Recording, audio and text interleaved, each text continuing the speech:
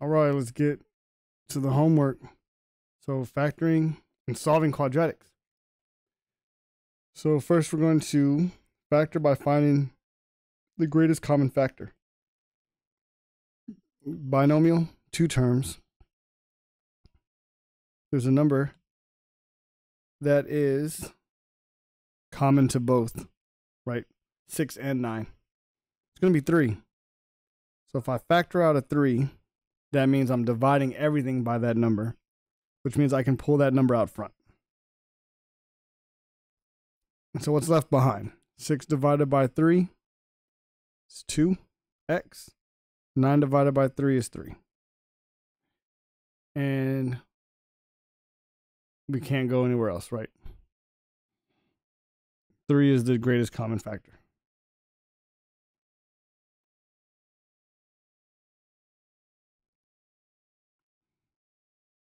Okay, number 2. There's no number that goes into 9 and 5. There's no x. So there is no GCF. Right? There's only one variable, nothing common to 9 and 5. And there's no such thing as factoring out a 1. Like, that doesn't make sense. Okay. So 5 is common to both. There is, so look, there's 2 x's and then there's 1 x. So the most x's I can take out is a single x. And also they each have a y. Okay, so 5xy is what I'm taking out. And 5 divided by 5 is 1. X squared divided by x is x. Y divided by y is 1. So 10 divided by 5 is 2. And then x and y go away.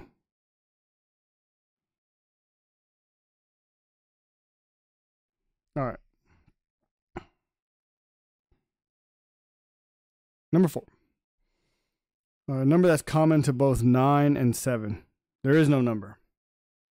Is there an x that's common to both? No. And neither is a y. Now it almost looks like a difference of squares. Right? It almost looks like a difference of squares. But it doesn't because 7 can't be rewritten as something squared. We don't know how to do that yet. So no GCF.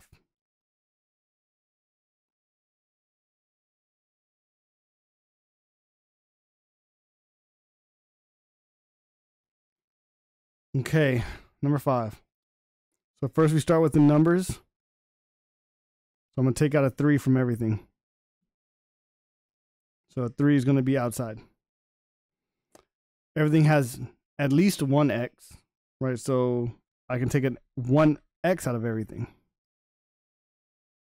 And everything has a single y. So I could take a single y out of everything. So x and y. So what's left behind? We have 6 divided by 3, which is 2. We have 2 x's on top, 1 x on bottom. So a single x. 3 y's on top, 1 y on bottom. So y squared. Minus. This is going to be 3 divided by 3 is 1. There's 3 x's on top, 1 x on bottom. So x squared. 1 y at top, 1 y on bottom. So the y's cancel. 21 divided by 3 is 7. And then there's a single x and single y up top. So that's it.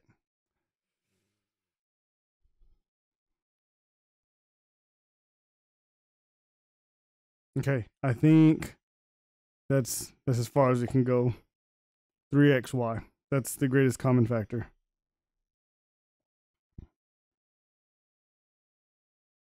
Now, number 6 is a real physics looking question. All right, so the only thing common to both terms is m.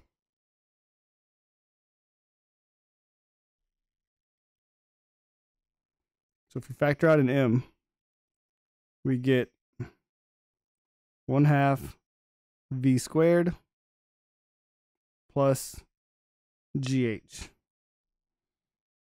Right, that's the greatest common factor that's common to both terms.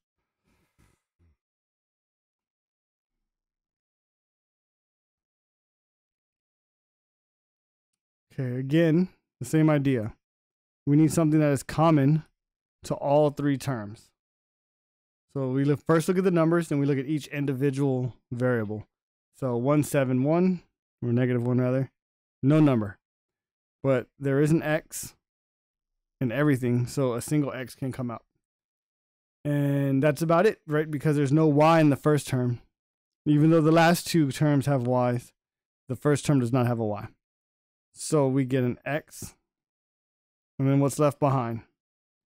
X over x, which is 1, plus 7, xy, right? 2 x's on top, 1 x on bottom. So it cancels, minus y. 1 x on top, 1 x on bottom. Greatest common factor is just x.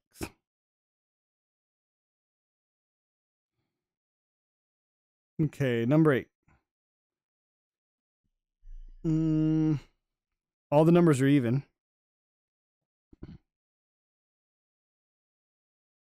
I think I can take out a 4. Right? I could take out a 2, but I could probably take out another 2. Because half of 8 is 4, half of 20 is 10, half of 64, 32. So you could take out another 2. So I'm taking out 4. 4, I believe, is the greatest common coefficient, right? The number, what, in terms of number.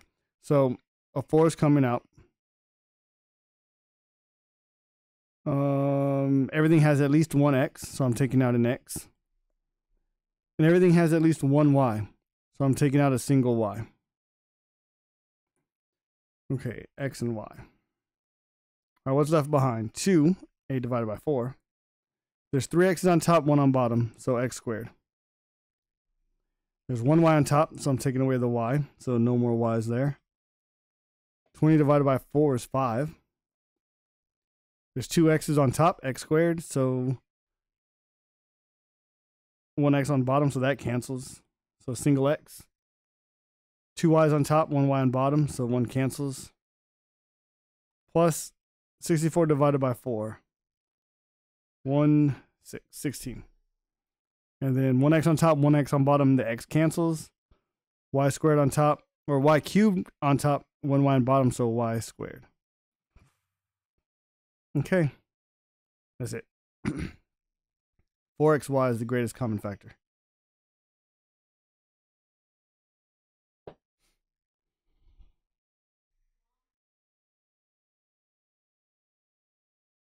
Okay, factoring by using a difference of two squares or perfect square trinomial. Some may not be factorable.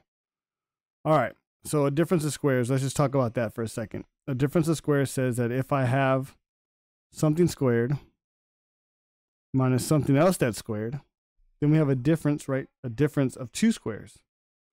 And if this is the case, the base, right, a plus b times a minus b. So if you can figure out what a and b are, then you can go straight to this formula. So far we have x squared minus 64. So right now, the a is x. Now I just need to rewrite 64 so that it is some number squared. So x squared minus 8 squared.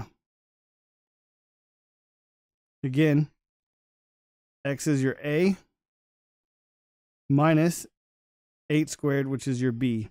So this is going to be x plus b, no, I'm sorry, x plus 8 times x minus 8. These are the factors. We'll try that again. We have a lot of examples of this one. Okay, 25a squared minus 100. So 25 is really 5 squared. A squared minus 100, which is 10 squared. So here, the A are these two things squared. The B, 10. So we can go straight to the formula, right? So this is going to be 5A plus 10, 5A minus 10.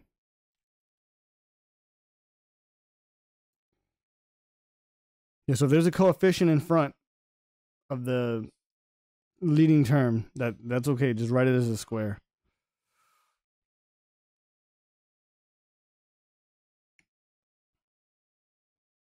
Okay.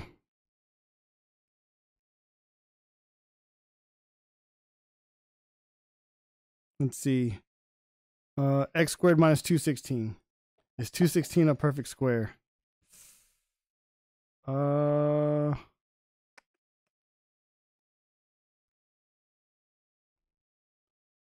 What is, I feel like,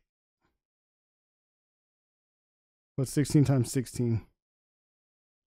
36, 9.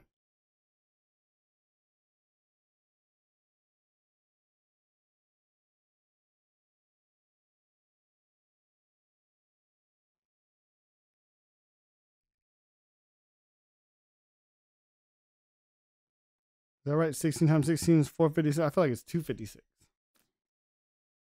36. Oh, yeah, it is because, haha, it is 256. Okay, so it's not, 216 is not a perfect square. So, okay, 16 times 16 is 256.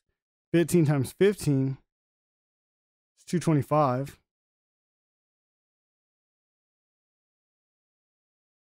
14 times 14. Oh, that might be it. Uh-oh, is this it? 4 times 4 is 16. Carry the 1. 5. 4. 1. 6. 9. 1. 196. Oh, no, that's not it.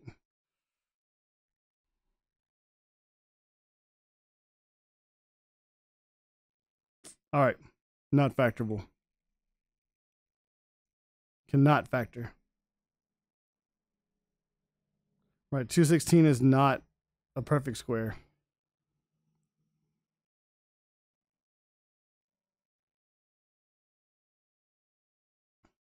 Okay. Here we have, so remember when we talk in terms of A, B, and C, right? It's a trinomial. So the number that's in front of A squared, it's nothing. It's a 1, right? Positive 10 is the B. Positive 100 is the C. So we go to our method. A times C, which is 100. We want numbers that, multiples that multiply to make 100.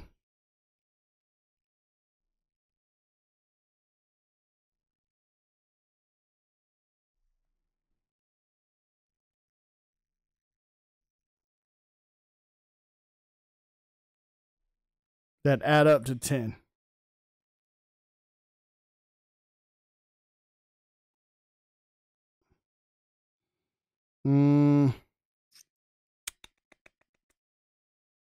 Anything?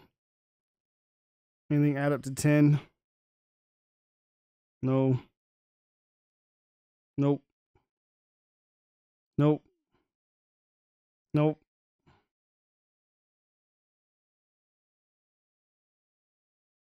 Okay, so we go through our list and nothing works. Then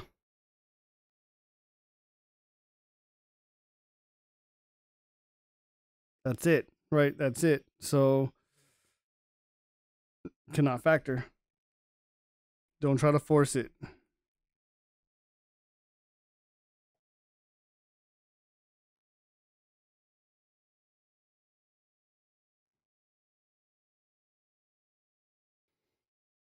All right, number 13. Again, A, B, C. A times C, which is 25.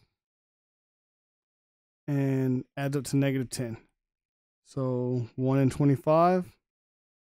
Now, when you add them up, we want a negative number. So that means the big number is like 1 and 25. 1's the smaller one, 25 is the bigger one. The big number needs the negative symbol. So negative 25. And not only that, but the small one needs the negative one symbol also, because like you're multiplying to make a positive 25, and when you add them together, they got to be negative. So this is going to be negative 1 and negative 25. 2, 3, 4, negative 5, and negative 5. So this is how you make a negative 10 by adding them together. So this is going to be, so once you have this, the factors look like J, that's our variable, minus 5, J minus 5. And then all we're doing is factoring. Okay, good. So J minus 5, J minus 5. 14. Again, A, B, C. So this is 1 times C, which is 36. We want it to add up to 12. So 1 and 36. 2, 18. 3 and 12. 4 and 9. 5, 6 and 6. Okay. So of these pairs, which ones add up to 12? Nope. Nope. Nope. Nope. 6 and 6. So this is going to be B, B, and then plus 6, plus 6. Oh, that's crazy how the B's and C's look alike. Okay.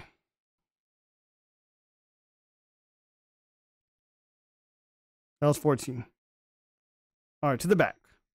So now that was factoring, right? That was factoring. Notice for factoring, our answer is in parentheses and has each variable plus or minus, right? Plus or minus each variable. All right, when you're solving, our answers are going to be,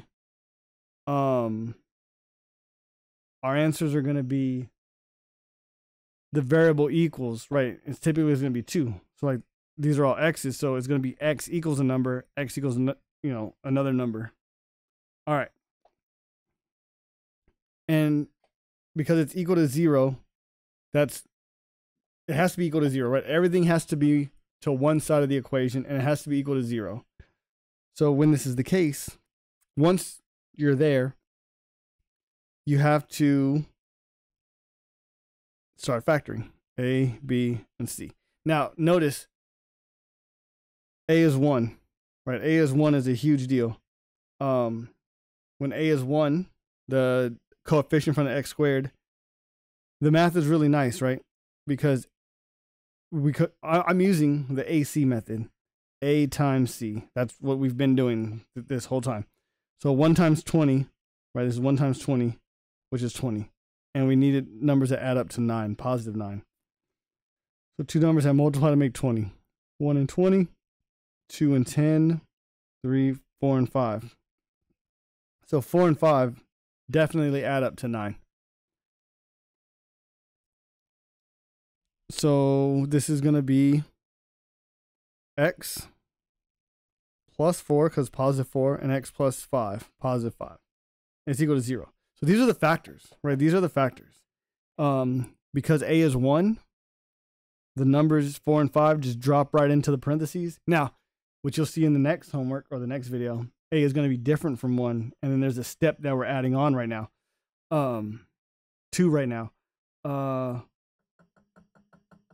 Yeah, we'll leave it at that. Okay, so these are the factors. And to find the roots or the solutions or the x-intercepts, however you want to look at it, the inside lies, right? Inside lies. So what we say, the reason we say that is because the answer is going to be x. Solution is x equals -4, right? The opposite of what's inside the factor. And then x is equal to -5. Again, opposite of what's in the factor. And this is because two things are being multiplied and they equal 0. So one of them must be 0. So we have to figure out what are those two cases that makes each of these 0. Right? If I plug in -4 here, this whole term becomes 0, and 0 times anything is 0. Likewise, if I plug in -5 here, then the right term becomes 0, and 0 times anything is 0. But let's say you don't see that right away. Well, then you just set each of these equal to 0. And -4. So x is equal to -4. -5. X is equal to -5. So instead of doing this every time, right, because this does take time, and we're trying to be efficient, right? We're trying to get the correct answer, but we're trying to get it as fast as possible. So we just say that the inside lies, right? And then you skip all of the math because we know that it's going to work out every time, right? Like it's a pattern that we've caught on to years ago. So let's try it again. A is 1. I get in the habit of just writing this every time. A times 28, so 28 adds up to -11. So we multiply two numbers, but they got to add up to a negative number. That means both numbers need to be negative. All right, 1 and 28. 2 and 14. So as you're doing these, try to keep -11 in the back of your mind. 3, 4, -4, -7. There it is. This makes 11. So this means x minus 4, x minus 7 equals 0. Now, we don't need to set each of them equal to 0, right? Because we can just take the opposite. And we say that x is equal to +4. This is a root. X is equal to +7. Right, it's the opposite. Okay.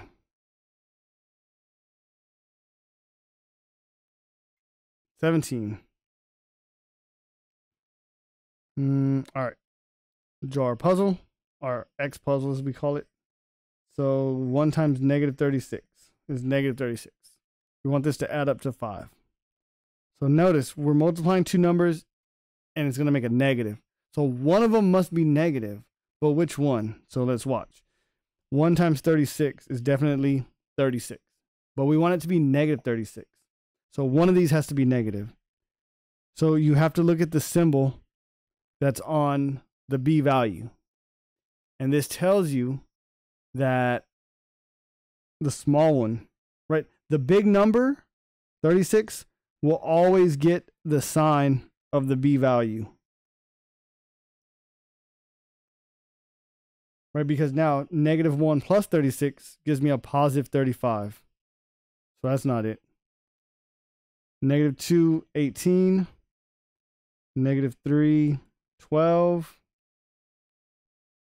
-4 and 9. -6 and 6.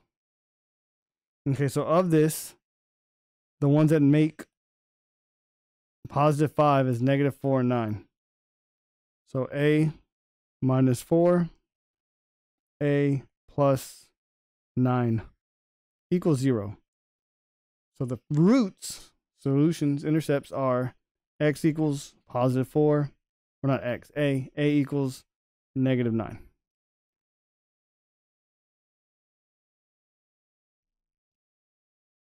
Those are the two solutions.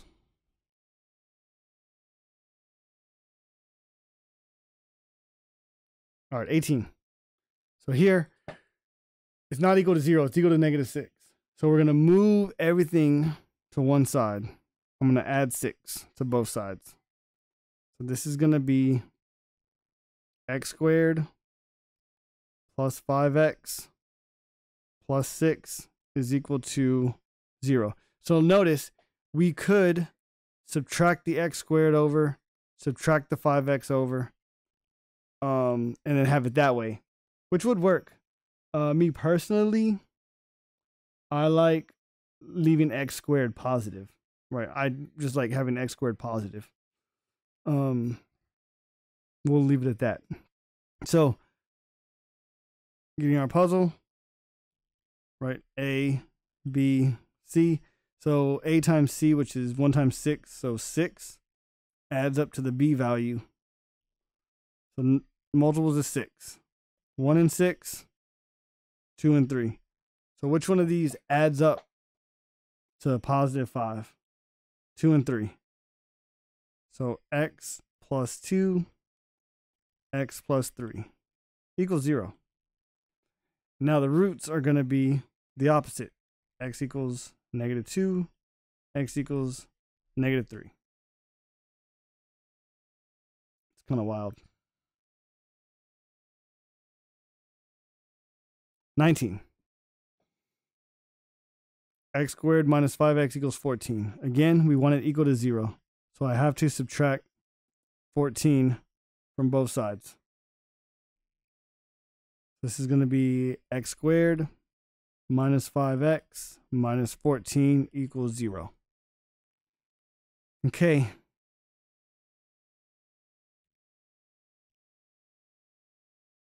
A, B, C. So 1 times C is -14. The B value is -5. So I want to multiply to make -14. So 1 and 14. But one of them needs to be negative. So the big one gets the sign that's up here. So the big one, 14, right? When you add these together, you get -13.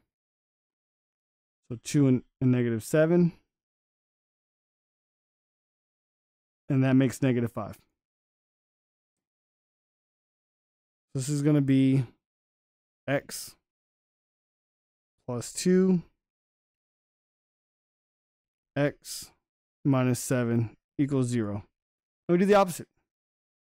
X is equal to -2. X is equal to 7.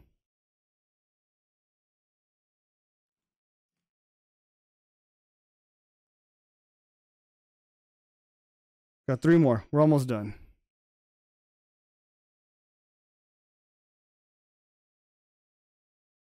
All right, first thing I'm going to do for number 20 is subtract 80 from both sides. So this is x squared minus 2x minus 80 equals 0. Okay. We're looking for numbers that multiply to make -80 that add up to -2. So they've got to be fairly close together. So this is going to be 1 and 80. Remember, it's -80. It needs to add up to a negative number. So one of them has to be negative, so the big one gets the symbol. 2 and -40. 3, 4, -20. 5, -16. Getting closer. 6. Is 6 going? Nope. 7, 8.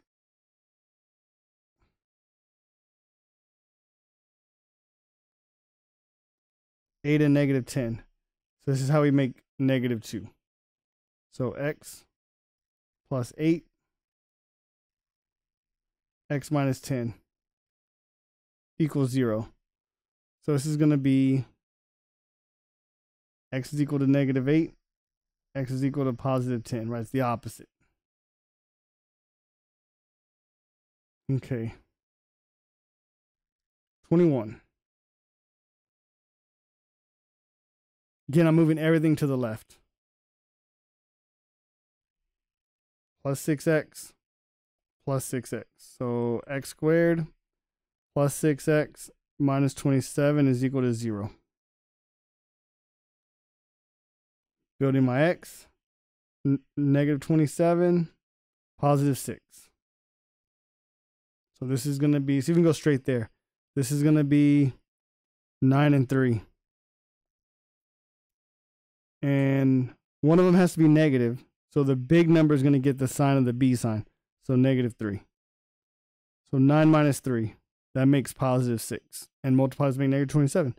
So x plus 9, x minus 3 equals 0. So this is x is equal to opposite, right? Negative 9, x is equal to positive 3. Okay, last one. Minus 8x. Minus 8x. X squared minus 8x plus 15 equals 0.